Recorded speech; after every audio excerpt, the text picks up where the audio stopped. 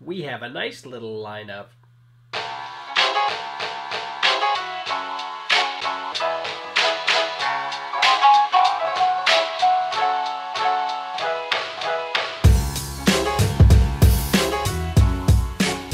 Hey folks, welcome back to TechGooch for the second version, or the second episode of TechTalk.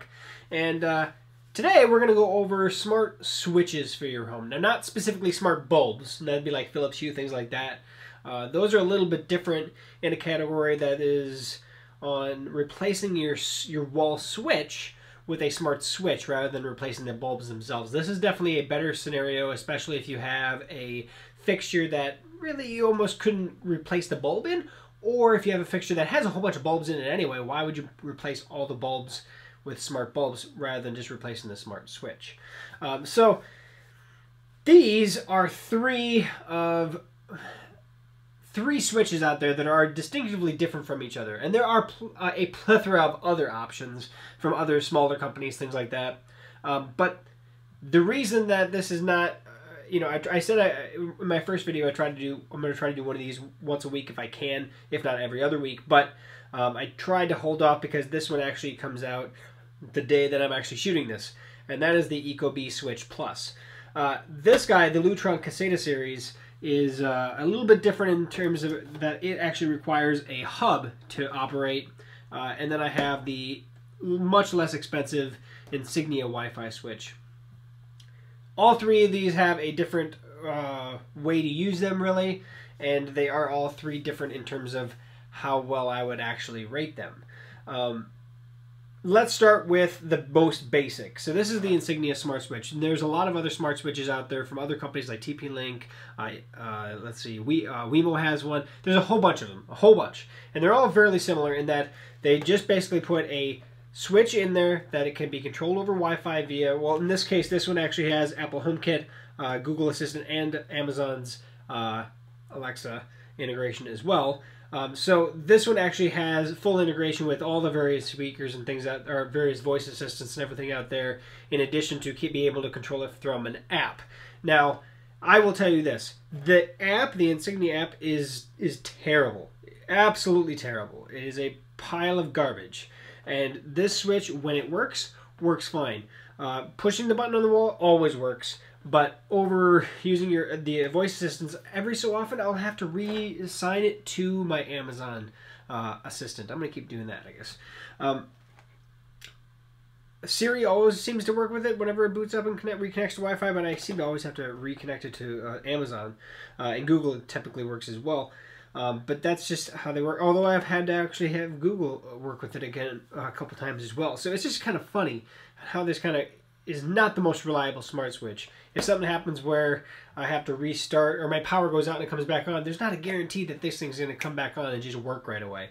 And that's where you have these direct connect switches. First, they do require a decent amount of Wi-Fi signal strength in order to work, because they're in the wall rather than with antennas out in the open, and they're right next to a line of power coming in, so they get a little bit of interference, I think, from that regard.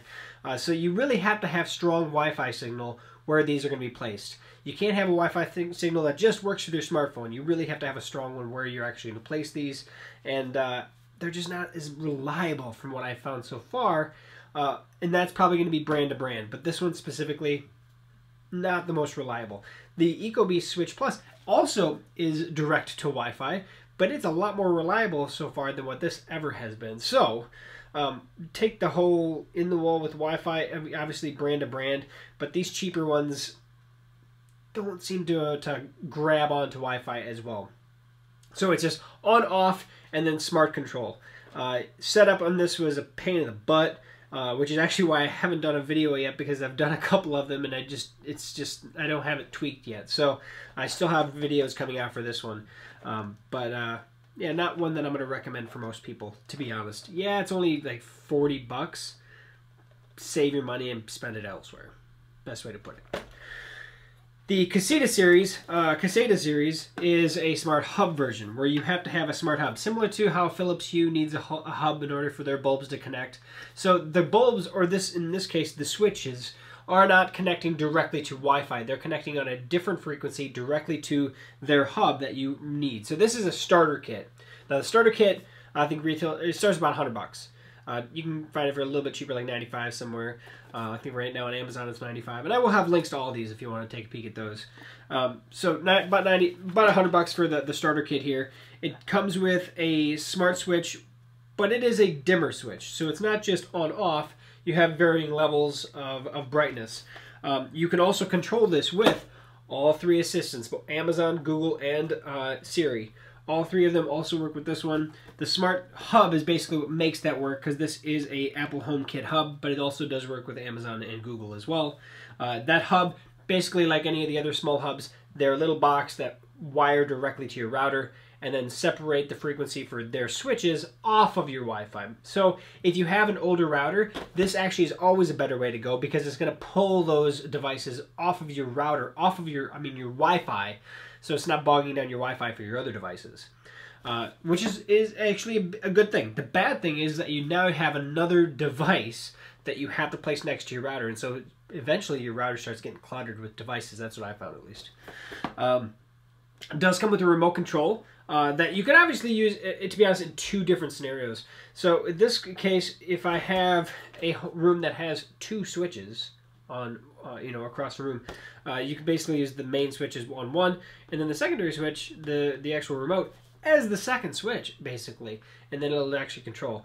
There are ways to actually do this with various setups with other models that they have. I do actually have a fan in my bedroom. This does work with the fan, although they recommend, they have a non-dimmer mode one that just is on and off. That one actually has a higher wattage and a higher capability, higher amperage capability than this model does, and that's the one they recommend for fans. I don't use my fan very frequently, but if I have it on all the way up, the fan will work.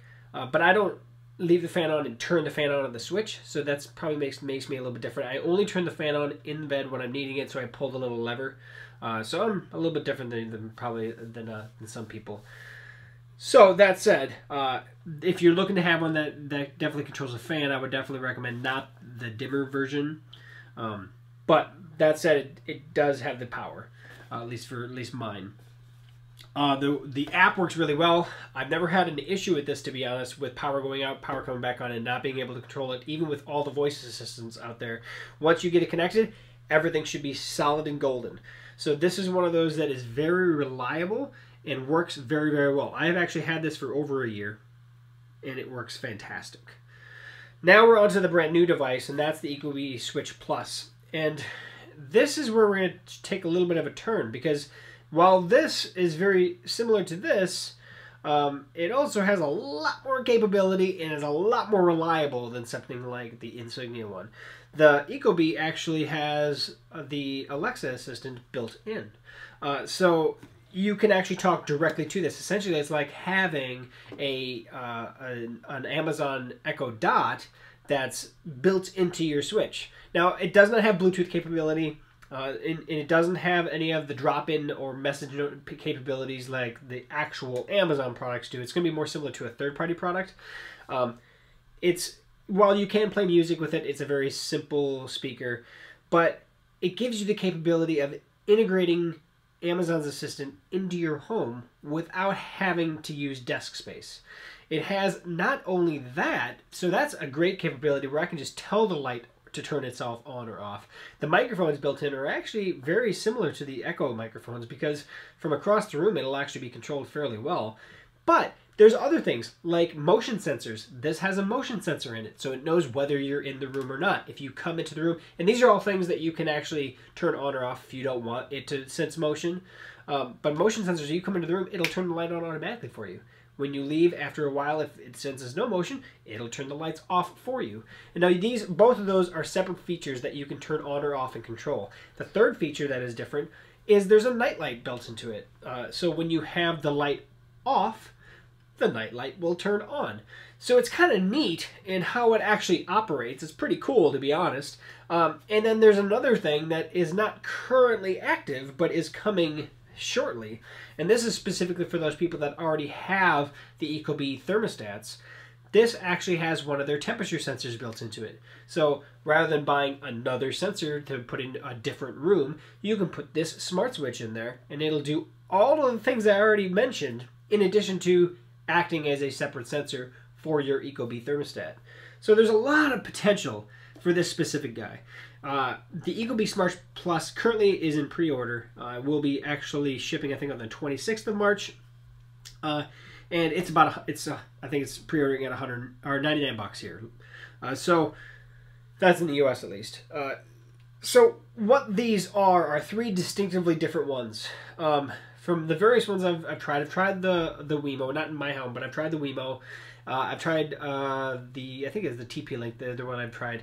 They're decent. They're similar to the Insignia, but definitely much better app experience. The Wemo, actually, to be honest, between the three of them, I think was the best. It also had dimming capability, though, so that's kind of neat. I really don't care for dimming. Even though this is dimmable, I rarely use it, to be honest. On and off function is really what I want, is what I crave, and I definitely want to be able to, like there's many times I've been sitting in the living room looking down the hall and seeing lights on, and I don't want to get up. I just want to say, turn those dang things off. Trying to tell my kids to go turn off their lights is a pain in the butt. So like this is actually one of my daughter's rooms, but how inconsistent it is in using, I'm gonna be taking it out and replacing it with something in the near future. The Lutron always works. I have this in my master bedroom currently. I have this in my studio actually currently, which is great because I walk in and out of the studio when I walk in. Lights are on for me. I'm ready to go. I don't have to worry about fussing with it. I come down to my studio a lot of times with boxes and arms, so a lot of times I would always turn the light off, on and off with my elbow, which is why I actually, you're a little over your pack, I replaced the standard switch with a push switch.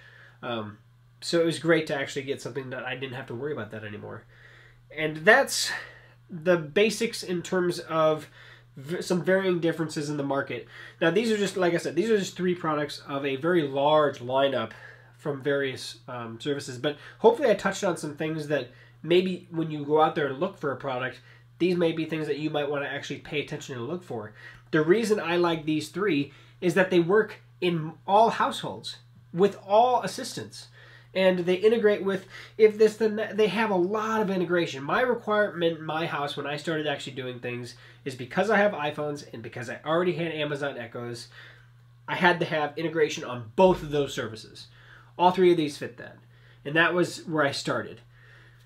Now that I also have a Google Home product, it is something that I would like to have because it gives me open options. So if for some reason, a year from now, the HomePod becomes the absolute best smart speaker, well, I'm already set.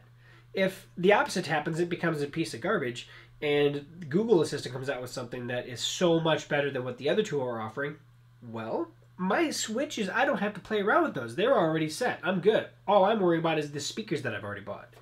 And you can always sell those.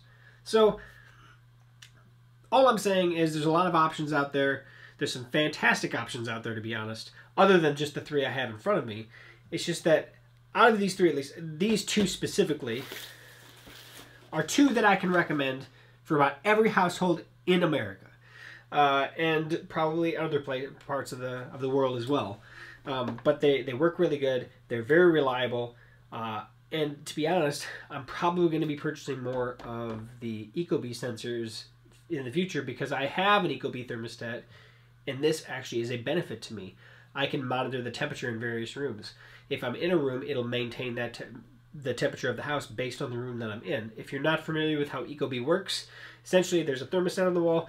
Even though your furnace may be a single furnace in there that heats the whole house to one temperature. Well, it doesn't, because your temperature in your house will vary depending on the registers in the room, how many windows that room has, things like that. So if it knows you're in the living room, it'll base the temperature on the house on the living room temperature. So it doesn't care if the bedroom becomes slightly hot elevated or it's not hot enough in the bedrooms. It's not going to matter. It's gonna count where you're located. And so it senses motion, and it knows where you are, and it has a temperature sensor on those sensors in those rooms. This is a way to integrate not only sensor, but also a smart switch, a smart assistant, and a nightlight. And there's a lot of things that this thing does. It's more expensive than these options because Casita, after you buy the initial package here, you can buy additional lights for about $50-$60. So you're talking about a $30 to $40 upgrade to get to one of these. And that's going to be, of course, to start. We'll see where the price goes from there. But I'm looking forward to seeing where this actually takes us, because ecobee getting into this market is only a plus. It's only going to stifle more innovation, is from what I can tell. So hope you enjoyed the video. If you have any questions or comments, post those below. Subscribe to the channel, share the video, and hopefully we'll come back next week or so with another Tech Talk on a completely different topic. So thanks for checking us out. Thanks for watching. Thanks for staying till the end. And we'll see you soon.